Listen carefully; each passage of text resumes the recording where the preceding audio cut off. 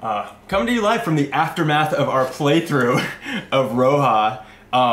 We just wanted to say we caught a couple things that we left out, that I left out of this learn to play. This was your fault. It was, that we caught as we played, and we'll be back at the end of the video to clarify those. So stick around to the very end, and it's nothing too major. Well, one's pretty major. The water thing. Yeah, significant. It's yeah. So when we say we're done at the end of the video, we're not. We'll time travel there, fill in a couple gaps. See you then.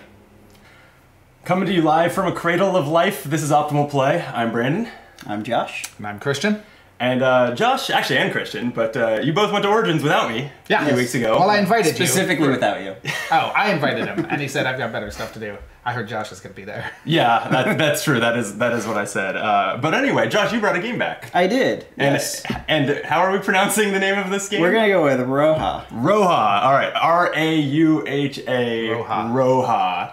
Seems as good as any other pronunciation we came up with. A card drafting, and yeah, it's a drafting game about replenishing barren worlds as shamans that are here to rejuvenate these forgotten worlds.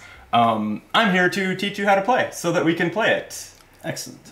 Yeah. I love to know how to play things. Tell me more. So this is I'm so used to our playthroughs looking at the camera and saying, this is not a learn to play video. But this one is. This one is a learn to play video. It's not going to be fancy. I'm not reading a script. We're not going to have cool B-roll. I do have two friends here who need to learn how to play, and I am going to tell them, and maybe you'll find that useful. I think that's what's going on here. So, okay, so Rauha is played over 12 rounds. The goal at the end of 12 rounds is to have the most life energy points, which we'll track on this ring in the circle. You might call them victory points if you're someone who plays games. Go on, keep explaining. I've never seen victory points before. We had a technical issue, so he's thinking of jokes from earlier and biting his tongue. I'm refusing to tell the same joke twice. It's a policy. Fair enough. Fair enough. Okay, so we've laid out the scoring track here to track those. We have these divine entities that get kind of put just in any slots where they fit. Their order doesn't matter too much. We've also laid out some life energy crystals, some spore tokens, and then we each have kind of our personal board that is the tableau, that is the world that we're trying to refresh and repopulate. And then we have these little mats between us with a moon, between each pair of players there's one of these, because it's a card drafting game, we'll be putting hands of cards there. The moon should be adjacent to you on your left, and the stars should be adjacent to you on your right, or in this case, this is mine, because we are awkwardly sitting in an L shape for this 3-player drafting game. We've also laid out some decks of cards that I'll talk more about momentarily, and this black hole, which is, as far as I know, just kind of a glorified discard pile. But it's scarier. Yeah. It is scarier. Yeah. I look at the discard pile, I'm like, oh, that's what the card's cool. I look at the black hole, I'm like, ugh, I don't want to touch it. Right. So that's set up. I mentioned you're trying to get the most points after 12 rounds. We'll be tracking those 12 rounds by moving our little avatar, cute little alien-y token here, around this track each round.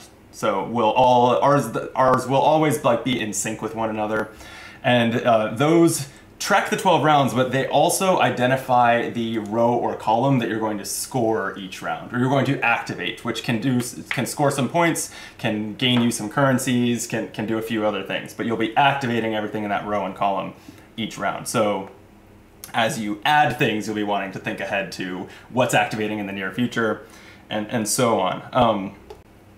So the last thing that we need to do is, for the first 6 rounds of the game, basically the first 2 sides of the board, we'll be using this tier 1 deck. This represents nature, forestation, mountains springing up. It's the terrain, it's the terraforming. And then the second deck is more like, instead of a mountain, you might be putting a mine in, it's development, and that kind of thing. So that's sort of the flavor they're going for with the 2 decks. But we're going to put 4 cards on each of these mats here.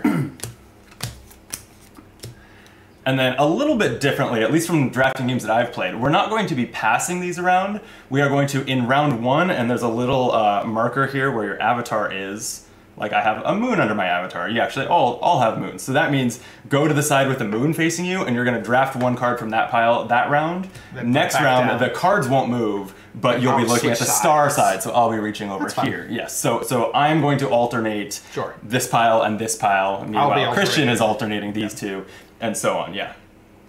So in each round of the game, we're going to simultaneously pick up and look at our options, choose one to draft, but then in player order, and that first player is the person with the, is it the most or the least? I should know this. It's the person with the most points. Person with the most points is first. I think it's a slight disadvantage to go first here. That makes sense.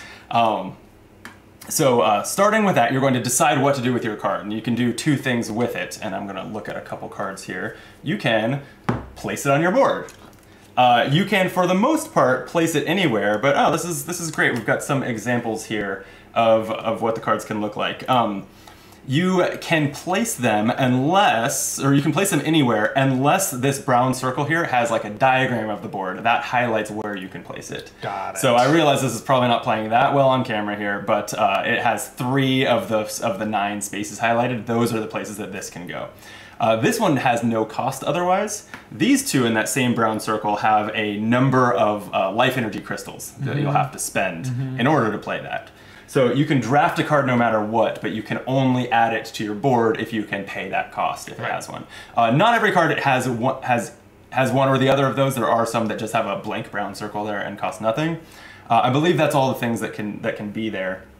Then when it comes time to, when it's your turn, you may place your card or you may discard it to the black hole, and you can do one of 2 things. You can either gain 4 energy crystals, or you can place a spore on one of your other territories. Like I could put a spore here. We can cover what that spore does shortly, but that is one way to get the spores. Then after, we're still on, like, say Christian went first. You are going to do all of these steps that I'm explaining before I do my steps. It's simultaneous selection, but then 1 by 1 playing. So you're going to decide what you're doing with your card, whether you're discarding it or placing it. Then you are going to potentially receive divine entities. Yeah, it's a fancy concept. These are the divine entities. They have names in the rulebook if you are so interested as to learn their names. But you receive them. They come and get placed next to your board if you have created a row or column of entirely their symbol. So you can see that these territories that I've put out as examples, like this kind of crystal space, it has a crystal symbol here, and it has these 3 fan-looking symbols. Oh, that's the marine symbol. So yeah, because there's some water on here, so it's got crystals and marine life. If you've created a row or column with 3 of that symbol, you receive that divine entity. That means take it from anywhere, which means if it's in the center, I would take it from there. But if it's my turn and Christian has it, I take it from him. Sure. And then the last thing you do on your turn is you score that column column or row that the avatar is marking. You basically activate all of the territories in that, say, column. So the like I would go down this column. You can do this in any order. I would have the opportunity to spend 2 crystals for 4 life energy points. Here I would just gain a crystal. Here I would get a point for each of these, what's the name of this symbol? Flying animals, animal types on my board. You also, at this time, you also activate the divine entity that you received that turn if you received one. If you have other ones, they don't activate at that time. And they work similarly. They use similar symbols to what they do. Then we'll go around. Each person will do that. And then the last thing that we do after we've each taken that turn is we all simultaneously move our avatar to the next column, and we repeat.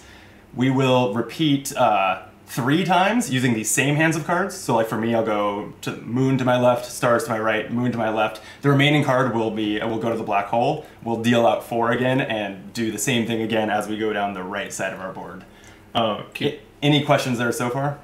No, it makes sense. There's one more thing going on. When the avatar reaches the corners here, so kind of after each 3 drafts, there's another scoring round. So this is another time that we get to activate our locations. It works somewhat differently. At that time, you get to activate all of your divine entities that you have at that moment, and any of your territories that have spores on them. So these spores are what let them activate and provide whatever benefits they provide when you reach the corners here. And that's going to happen 4 times, including at the end of the game. And that's the other way to activate your location. So these spores, they're double-sided. The 2 sides of these don't mean anything. It is just so that you can activate these in any order and like flip them to track which ones you've activated. It's the same with these divine entities. They have like a silhouette side, so you can just track whether you've activated them. Because you might have 7 things to activate. It can be in any order. It's useful to have a way to track that. Makes sense. So yeah, at the end of the game, all that matters is how many life energy points we have. There's no end game scoring for crystals or spores, anything like that. Any questions? Are there tiebreakers? Are there tiebreakers? Well, now you're gonna make me pick up the rulebook because I don't actually know. Do you know, Josh? Or are you just... I actually don't know. Oh, it's one of these. In the case of a tie, victory is shared. Yeah. That's not true. I know. It's really no one. There's a secret tiebreaker in my loses. heart, Yeah. and I won't tell you what it is until the end of the game. Is it Christian wins ties? No. It's much more fair than that. I'll believe it when I see it. This is such a... So this track goes up to 100, and then they give you tokens that you can kind of add to your marker for plus 100 and plus 200. So it's potentially a high enough scoring game that I think ties are probably rare. Yeah, I suspect that's probably true. Yeah. Okay. Okay. Well, thank you for listening. Yeah. Yeah. Let's rejuvenate a lifeless husk. Let's do it, but we're going to do it in a separate video, which will post tomorrow-ish. Sure. If you're watching this the day it posted, which let's statistically you're unlikely. You're not.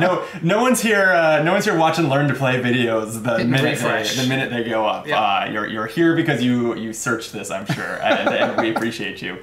But yeah, so keep an eye out for that on the channel, and one great way to know when that video goes up is to subscribe to Optimal Play. We'd also appreciate if you'd like the video. Hit all the buttons. It's literally the only way to support us. Yep. My Venmo is easy to figure out, so if you'd like to support me, you can probably do it. Okay, so like, subscribe, and Venmo Christian. Yeah, any amount's fine. Perfect. Well, with that then, we'll sign off and we'll get to playing. Sounds great. Thank you, gents. Thank you. Be optimal. As promised, we're back one more time from the aftermath of our playthrough with a couple extra clarifications. This one is small. I just wish that I had said when I taught you the game that naturally you can, when you place a card on your board, you can override the cards that are already there. If you do, and there's a spore there, it stays there. So, hey. The one other thing, and this is bigger, is that I did leave off one step of the scoring phase, which happens 4 times when the avatars reach the corners. That's where we compare water sources with one another. There's like a reference here in the center.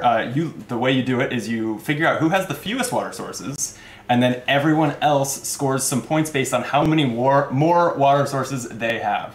So, like, quick spoiler from our playthrough, I rarely had any. So if I have 0 water sources and Josh has 4, he would look at the table here. For 4 more water sources than the least, he'd get 10 points. Christian, if Christian had 3, he would get, look at this table, get 6 points. You do that all 4 of the scoring phases at the corners of the board. Right? I think that covers it. Yeah, that's... Water's important. It turns out, watch our playthrough to see how important. Yeah. Whoops. All right, thanks for joining us.